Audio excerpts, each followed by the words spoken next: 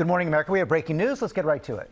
That's right for our viewers in the West. Sandra Day O'Connor, the first woman to serve as a justice on the U.S. Supreme Court, has passed away. The Supreme Court shared the news this morning, revealing she died of complications related to advanced dementia and a respiratory illness.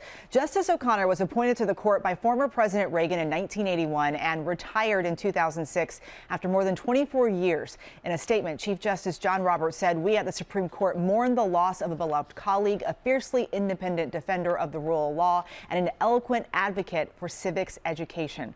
Sandra Day O'Connor was 93 years old.